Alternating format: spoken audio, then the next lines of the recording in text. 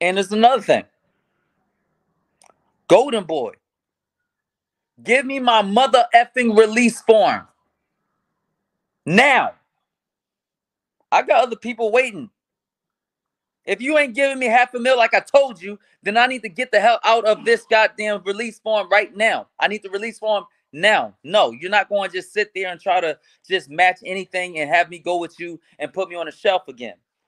And promise me that you was going to fight me against Virgil Ortiz and then not pull off the promise.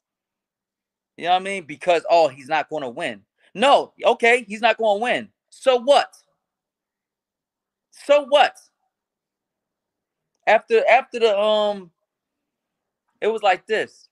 We went into fights, and inside the fights, like right before the fight with Keith, what was it? Who's the guy that fought?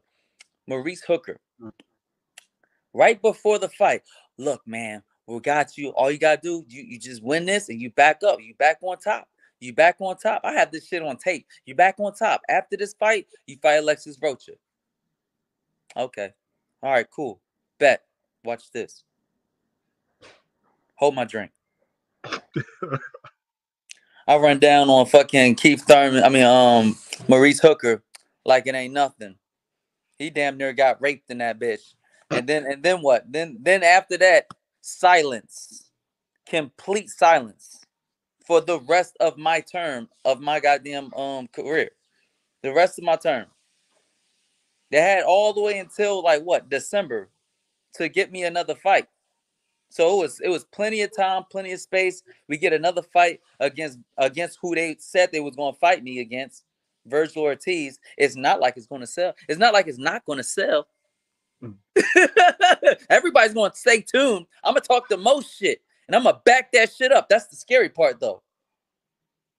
Yo, look, nah. You know what I mean? We had some people like this that called up like, yo, what are you doing with Blair Flair? Well, we got Alexis Rocha. Okay, look. He smokes Alexis Rocha in the rematch. Then what? Are you gonna use him and push his career? Well, we have Virgil Ortiz. Are you really going to fight Blair Flair with Virgil Ortiz? Nah. This is who's talking. Nah. That's too risky. Too risky. So as far as Golden Boy Promotions goes, right? Mm-hmm. I don't really know like the logistics on the contract.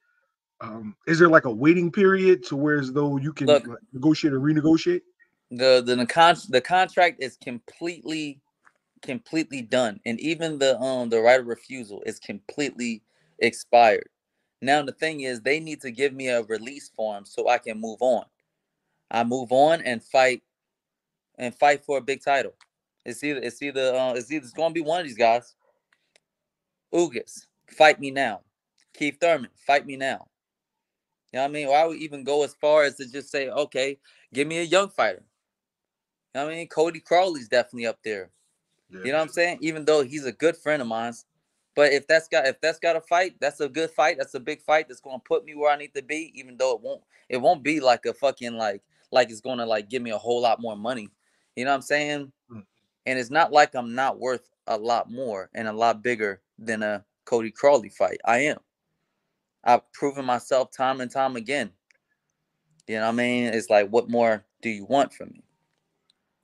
So we're working on this shit, and it's very frustrating because like it's always something that's trying to stop me from going where I need to go. But God said, and that's where it ends.